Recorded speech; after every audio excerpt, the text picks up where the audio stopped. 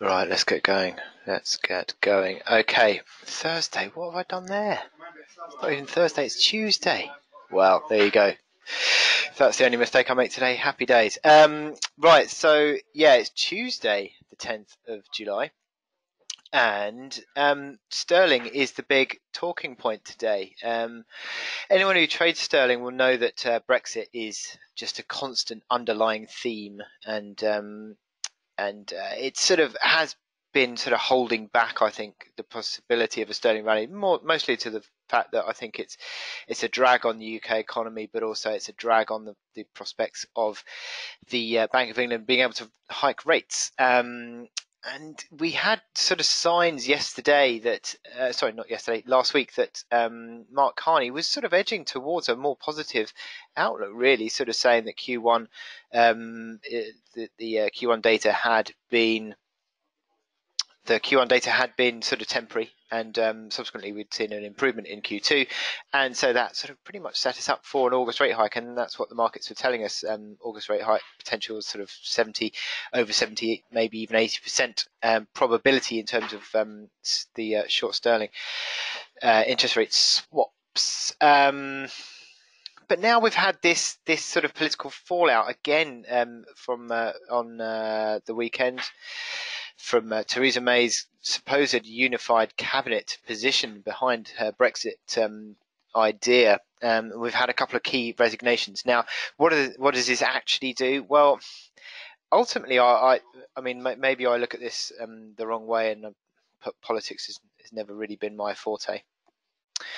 However, I sort of would say that Theresa May has just basically got rid of two main stumbling blocks behind delivering her vision of Brexit. Now, Boris Johnson has always been a problem for her, waiting to happen, and he's not any longer in the cabinet. And it just depends now, I think, on if you get any more resignations. Say, for example, Michael Gove, if he stays behind Theresa May now, I mean, Michael Gove, knowing what history he has of loyalty, that's questionable at the best of times. But still, there is a suggestion that if he stays and sort of other cabinet ministers stay in their positions, and then there's no real reason why Theresa May cannot continue. I mean, if they haven't got the numbers to force through a vote of no confidence on her, 48 is the number needed, and then even then it needs sort of a sizable number of Conservative MPs to vote against Theresa May in a vote of no confidence to really sort of trigger a proper leadership election. They don't have the numbers. So does that actually mean that Theresa May is interestingly more stable today? Now, it's interesting that we have seen sterling, which coming into the European session was a little bit down, but then it rallied. It was 30 pips down and then rallied to 30 pips up. But one of the reasons why sterling is now trading down on the day is the fact that we've had weaker than expected industrial production numbers out for the UK, and a slightly weaker than expected trade balance. As you can see here, slightly weaker than expected on industrial production and the trade balance. So we had sterling just unwinding about sort of 30 pips, but it's still outperforming. And it is interesting that we've still got this. And I've got this chart here because sterling yen is a trade that I talked about last time. And I was talking about the fact that on a breakout above 146.65, or a closing breakout above 46.65, that completes a little base pattern. That, I think, is still intact. You've still got the uptrend, still got the momentum improvement. Look at that RSI, highest since April. MACD line's similar. Stochastics strong. This is a trade, I think, still in potential for gains. You also look at cable. Yes, it had that volatility candle yesterday, and it sort of didn't get that closing breakout above 33.15, but it's still trending higher, still holding on to 32 figure. So I think in the very near term there's going to be some chopping around as the market sort of settles a bit. But I think ultimately it doesn't really change a great deal, and I might be naive in saying that, but yeah, I think it's It is interesting that I mean, if the markets really thought that Theresa May was going to resign or come under not resign, sorry, was going to be losing her leadership, then sterling would be massively lower because basically it would mean that a Labour Party government. I mean, all in all, it would mean a Labour Party government, and the prospect of a well, very uncertain Brexit in terms of how Jeremy Corbyn would sort of drive towards Brexit, because he is ultimately not particularly pro-European Union. So, yeah, it's really interesting. But anyway, been whittering on about sterling for a while. What else have we got? We've got dollar. Dollar rebounding today. Now, this dollar rebound is interesting as well, because dollar broke down yesterday, 94.20. I mean, 94.17 was the low the other a couple of weeks ago. But 94.20 is an old pivot, as you can see here. Old pivot, 94.20. And it came back in again, and breaking down below that came alongside the broken uptrend. So subsequently, you'd sort of start to question the sort of longevity of this bull run on the dollar. I think there's more sort of noise to happen. I think having broken that uptrend, that doesn't necessarily mean it's going directly lower. I think we might get a bit of noise within this uptrend, or within the moves having broken that uptrend. You've sort of rallied back above 94.20 today. I mean, you'd say that's a basis of resistance, but yeah, I'm not sort of saying it's going to go in one direction, but I think that there are moves that would suggest that there still is the potential for a dollar correction in due course. Now, what we have had is euro dollar back to 17.20. That was your breakout the other day. Euro dollar 17.20. That reaction high that we had in late June becomes supportive on the way back down, also coinciding with this uptrend. Also could talk about the 38.2% fib retracement level as well. So this is a key moment, I think, for euro dollar. You lose 17.20, arguably 16.70 on the hourly chart,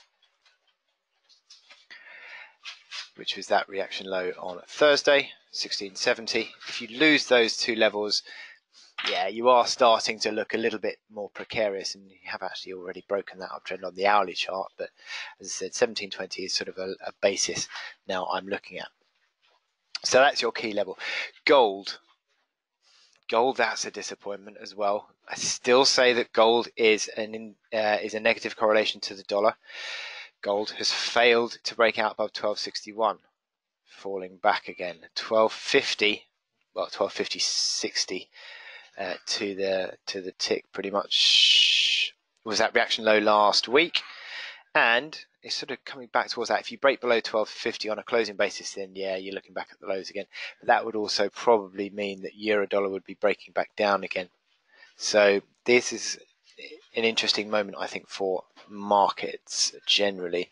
Silver is another one I looked at last week. I talked about the resistance of the old support, 16.16. Well, lo and behold, it was tested once, pretty much twice. Intraday broken yesterday, but fallen away today. That is a disappointment, because that 16.16 level came back in as resistance this morning. Hasn't completed the base pattern. On an intraday basis it did, but not on a confirming basis, not on a closing basis, I don't think. So we're still playing out this possibility of a rally. And again, as I said, similar to 1261 on your gold price, silver failing at 16.16 is a disappointment, and that is clearly a key level that we need to look out for. So, where are we? Indices looking more positive. We have seen the sterling, the FTSE 100 breaking out above 77, 7,700, 77.05. Look at that. But the resistance comes in at 77.06. 77.05. So this is a key level. Clearly is a level. You've broken the downtrend channel though, interestingly, and you've got improvement on the momentum, certainly on the stochastics and the MACD lines. MACD lines crossing up as well. The last time MACD lines crossed was the top And that called it the corrective move. What was the last time we saw the MACD lines crossing higher? A couple of indeterminate crosses here, but then the last time it decisively crossed actually did call the bottom. So these crosses on the MACD lines do tend to sort of be fairly predictive on FTSE 100. DAX now uptrend rally back towards 12,600, which is a key level. It is fairly historic as well as a medium-term pivot. Key level that the market will be looking out for. So 12,600, only sort of 25-30 ticks away from there now. But look at those MACD lines crossover. Again, a series of indeterminate crosses through February and March. But the last time we did that, it caught the bottom. Accelerating higher on the stochastics. RSI around 50. So this is a key neckline. Sorry, not key neckline, key pivot on the DAX. You see it closing above 12,600. I think that really does improve the outlook once again. So these indices on momentum are sort of at key crossroads. S&P 500, similar story. Look at that resistance. I mean, the fib levels on Fibonacci retracement levels on the S&P 500 are pretty impressive, I would say. You got 76.4, pretty much to the tick, 2792, and you're only 6 ticks away from there now, six points away. The S&P 500 futures on my list here are pointing out that it's going to be tested probably today. So this is a key moment for the S&P 500 as well. Really key support around that 2790, 2800. So the March high, so 2801. So really key moment, I think, for indices generally. So that's what we need to look out for. You're welcome, John. Sorry, speaking to a man that I was speaking to yesterday about me being a little bit, I don't know, shall we say, I don't give the Americans a good light, perhaps, occasionally, and I should do, because they are a large portion of the market, and they do drive sentiment a lot, so maybe give them a bit more, less of a rough time. Anyway, the DAX is, again, 12,600 is key. So looking down the list here, I've got, well, it's interesting that I've been pro-Euro, and I don't deny that, because I still think that there is a recovery in the Euro in the offing later in the year, but it's just rolled over, certainly against some of these majors. On the Aussie dollar and the Kiwi dollar, it has just started to sort of break these trends.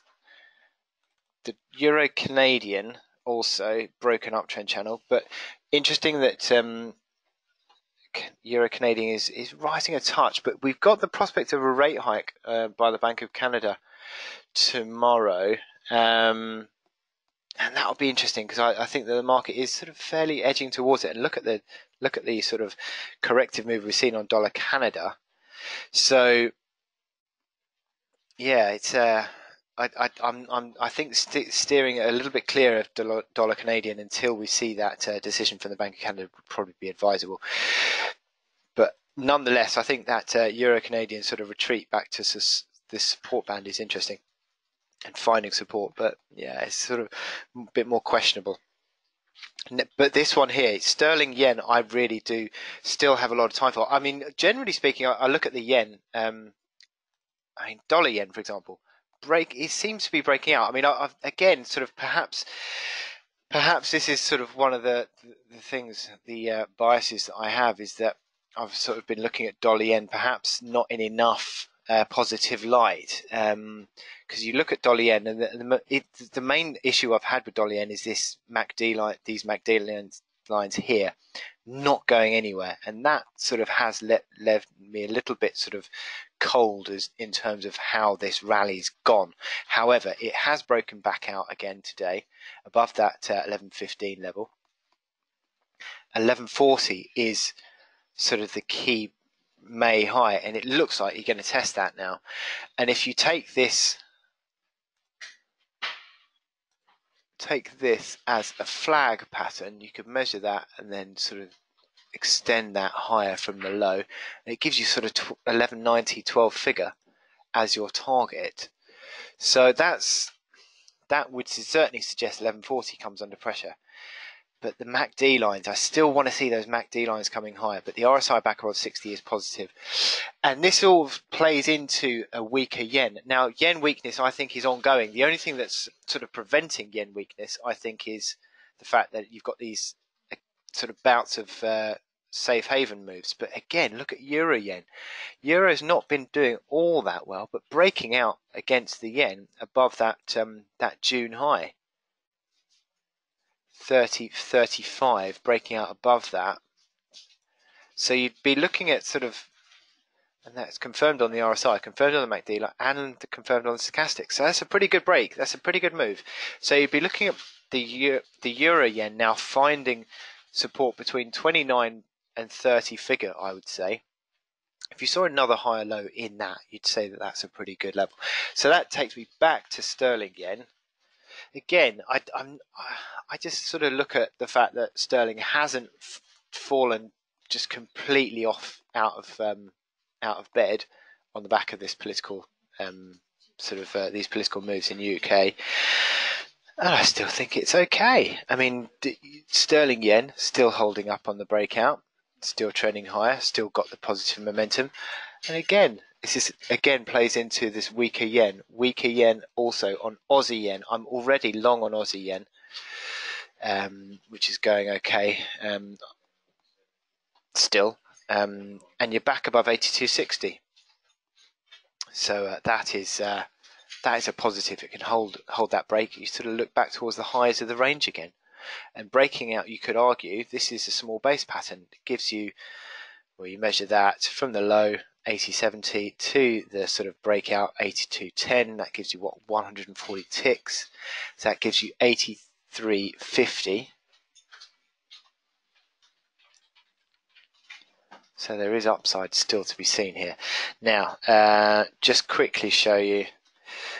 I am long on Aussie yen, but equally I'm short on oil, and that is something that is a little bit of a bane for me, because it looked as though it was topping out. Really did look as though it was rolling over. So that doji candle there, negative candle there, and then subsequently breaking intraday. But again, this sort of probably teaches me a lesson. Trading in front of breaks that have not been confirmed, I would say is probably a fairly reasonable lesson to learn here. Because the market did look corrective, but there was no real confirmation. We hadn't had sell signals on the stochastics or the RSI, which would have been sort of closing back below 60. Stochastics didn't close back below 80, and you didn't get a closing breach of the support. So trading just, I mean, I went short just under that low of 72.50, which I think I had 72.40. Yes, indeed it was 72.40, and I got filled and went a little bit lower, and then rallied intraday, and I've been done a little bit by that. So yeah, however, with all that said, it still sort of isn't really decisively trending, and it sort of looks fairly range bound on the medium. Oh, sorry, on the hourly chart. Touch higher today, 0.5%. Would you say that's definitely going to be sort of under pressure for a breakout? Well, you've still got strong momentum, so arguably the sort of the aspects of my trade that I put on short of not really still there. You'd be trading on hope rather than expectation. However, yesterday's doji, today's marginal gains, it's sort of 50-50. It's not. It's not really a great short position for me to be running. I haven't put a stop on, so I will do now. And what I would do is that reaction high there, 74.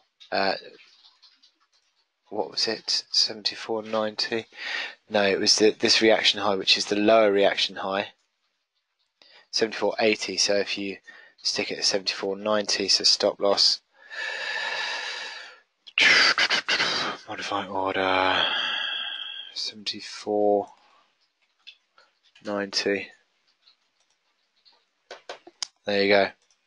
Still got a chance of it, and as I said, the momentum of the rally has sort of waned definitely, and there is still the possibility of this trade sort of succeeding. But yeah, you wouldn't really want it to go below that lower high, really. If it started to go above that, then yeah, you'd think that that's going to be a trade that's going to be ruined. So yeah, there we go. My mistake, and I have to learn from that as a result. Yeah, I do sort of do. I mean, I see that John near in medium term. John saying that I think oil long is better positioning. It seems as though fundamentally that is the case. I was just sort of playing it from a momentum perspective, whereby the market looked tired, but it picked up again. So there we go. Anyway, okay. So where are we?